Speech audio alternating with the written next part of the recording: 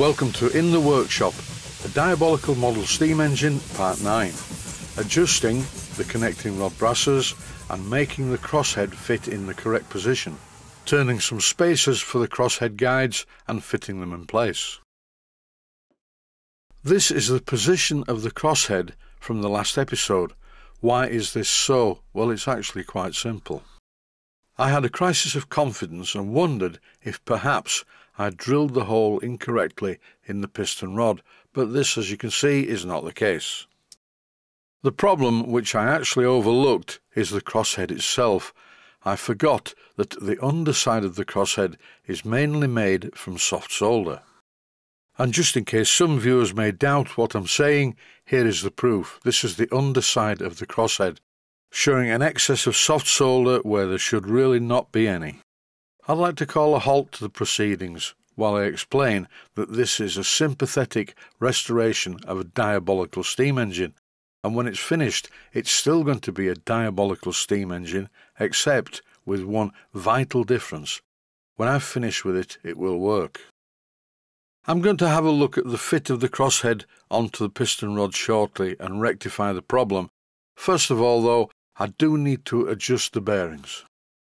I put the word in inverted commas because I really am going to brutalise the bearings to make them actually fit the pins onto which they go. What I need to do now is remove the connecting rod. I'm getting rid of the small rusty bolts at the crosshead end and removing the brass cheesehead bolts from the big end. I'm not going to reuse these bolts, they really are awful. I've bought some 5BA dome head bolts, which will be far better for the job. This is the crank pin, and it's really not in too bad condition, and thankfully I do not need to do anything with it. Take a look at this though. It's the big end brass, and in the past someone has reprofiled the outer part of it, the bit that fits on the end of it, because the hole is not round. Whenever you reprofile a big end brass to make it fit better, it's a good idea to clean up both sides and then, if necessary, re-ream the hole in the centre. I'm using a piece of emery cloth wrapped around a steel rule on the bench. Why around a steel rule? Well, that's to keep it flat. And I'm actually removing quite a lot of material from the end of the connecting rod. No measurements have been taken. I'm doing this as usual by eye. This is followed by cleaning up the end cap on the piece of emery, but not removing much material. What I'm doing here is threading the connecting rod using a 5BA tap. I would like all the fixings on this engine to be 5BA, with the exception of the main bearing fixings, which are 4BA. Once I've threaded the holes 5BA, it's a simple job to screw in some dome head bolts. Here I'm doing the bottom one. This, in my opinion, does look quite a lot better. And over time, once these bolts tarnish, they should fit in with the rest of the engine quite well. There is a major problem with the guide bars. Even though I soldered the parts back in the correct position to the motion bracket, the guide bars stick up a little bit. The accuracy of this engine really has to be seen to be believed. Truly, it is a diabolical thing. The good news is, though, I've fixed the problem with the crosshead not sitting level. Look at the end of the piston rod. I've very carefully bent it slightly. And with a piece of wood underneath to support it, I'm tapping in the taper pin.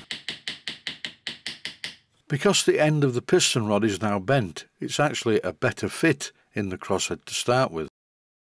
And fitting the taper pin puts the piston rod and the crosshead at some tension with each other, keeping it stable.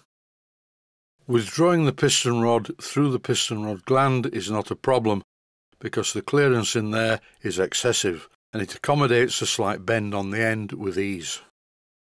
For the gland packing, I have used 3 silicone rubber O-rings, and I've used 3 smaller steam grade silicone rubber O-rings on the valve rod, so I don't think they're going to leak.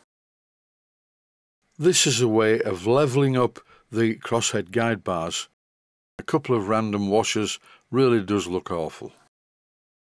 I'm using the washers to find out the thickness that I need, then I'm going to duplicate the thickness with a couple of brass washers that I will turn on the lathe. In this part of the clip I'm removing the bolt to withdraw the washers. The 5BA bolt felt quite tight in the hole, so I'm rethreading this using a 5BA tap. I'll speed up this bit, you don't need to see this again.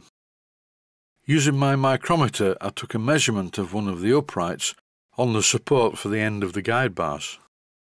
But I actually made a mistake here because the guide bar supports are not round. It's over to my Boxford lathe with a piece of scrap brass in the chuck.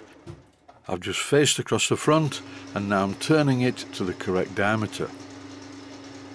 What I didn't know at this stage was the correct diameter. Well, there isn't a correct diameter because those uprights are hand filed. And the measurement that I took with the micrometer was on a thinner bit, but never mind, I think this is the least of my worries. I centre drilled the end of the piece of brass and then drilled a clearance size for 5BA all the way through it. And here I'm reusing the drill bit to support the part while the parting tool does its stuff. In no time at all I had two washers, but as you can see they are slightly lesser diameter than the uprights because both of these uprights are not the same and they're hand filed, but they look okay, in a diabolical sort of a way. A good match, I think, for the rest of the parts in this sympathetic restoration. Now at least the guide bars are more or less level, and when I move the piston rod back and forth it actually feels surprisingly good. Time now to thread the outermost bearing half of the small end using a 5BA tap. Before any viewers write in to tell me, yes, I do know that I put it in upside down, I will correct this in the fullness of time. I was so surprised that this component fitted in both directions, I thought I'd leave it this way for a while. This clip shows what the crosshead looked like before I made the modifications, but as you can see, at least in this clip, the small end brass is fitted the right way round. Mechanically, the engine is a lot better, and I really don't think it's that far away from running. I can't wait. I'm really trying to hide the excitement.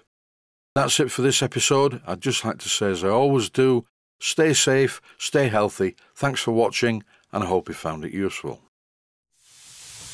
Please take the time to visit my Mainsteam Models website and click on the section of the website that says Video Playlists. And by doing that, you can find other videos that you may like to watch. And by using the playlists, you can actually watch the videos back to back.